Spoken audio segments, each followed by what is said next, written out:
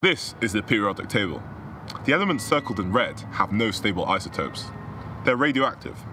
There's all these super heavy ones down here, and then element number 43, technetium. Why?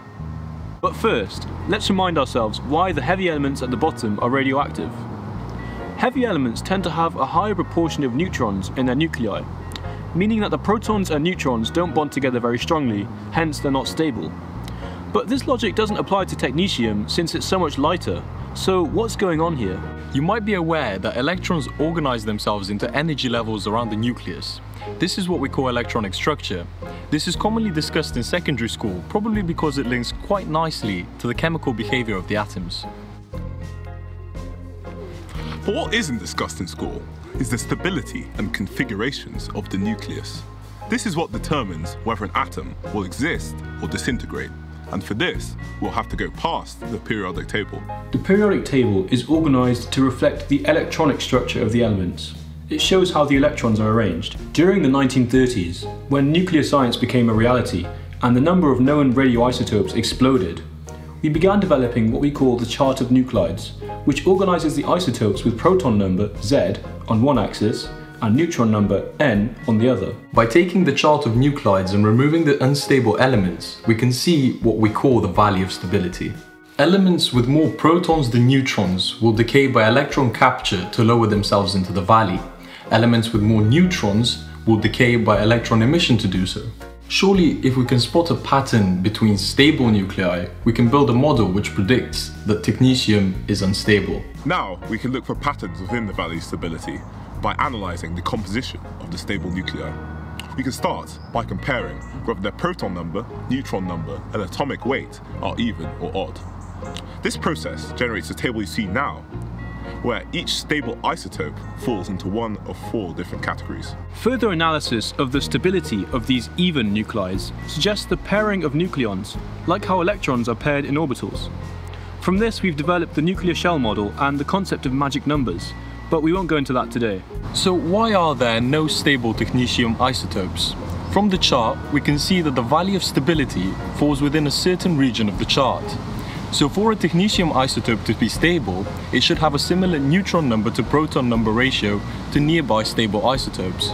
Also, given that technetium has an odd proton number, from the table we can see that a stable isotope should have an even neutron number and an odd atomic weight. This analysis therefore predicts 2 stable isotopes, technetium-97 and technetium-99. But in reality, although these are the isotopes with the longest half-lives, they are still not stable. Fortunately for us, thanks to a Bohemian physicist named Joseph M., there is another empirical trend from this chart which explains why these isotopes aren't actually stable. On the chart of nuclides, an isobar is a line of constant atomic weight, such as sulfur 40, chlorine 40, argon 40, potassium 40 and calcium 40. Matauc's rule says that no 2 adjacent nuclides in an isobar can both be stable. The reasoning for this is that if there is a stable element a small decay step away on the same isobar, then in theory this would be favoured at that particular atomic weight. So if technetium has stable isotopes, then both molybdenum and ruthenium must not have stable isotopes with identical atomic weights. As you can see in the table, the rule does correctly predict that technetium doesn't have any stable isotopes. It also correctly predicts the radioactivity of promethium, another outlier. This is all well and good, but you're probably still wondering why.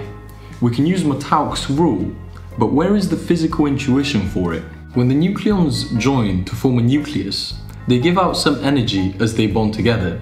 This means there's an overall energy difference between unbonded nucleons and bonded nucleons in a nucleus. This energy difference is called the mass defect. As we know, mass and energy are interchangeable through the mass-energy equivalence, or E equals mc squared. So the mass of a nucleus is equal to the separate masses of the nucleons minus the mass defect. Rewriting this equation, we can define the mass of the nucleus as a function of the Coulomb forces, the mass defect, and the nucleus size, or atomic weight. Now we can have another look at those isobars, that is, lines of constant atomic weight. You can take the parabola given by this equation for isotopic mass to visualize the valley of stability. Higher energy isotopes decay in order to move down into the valley. Once they've given out as much energy as possible to get the most negative mass defect, they have reached the valley where the stable isotopes exist. In the case of technetium, there are simply lower points on the energy parabola at each isobar. So for each atomic weight of a technetium isotope, there are more energetically favourable and therefore more stable ways to pack that number of nucleons. So each technetium isotope radiates energy in order to slip down into a more stable state. This means there are no stable technetium isotopes, which is why it's radioactive. Through experimentation, we have confirmed this theory by measuring the mass defect of technetium isotopes, which, as expected, are smaller than that of molybdenum and ruthenium isotopes for every relevant atomic weight.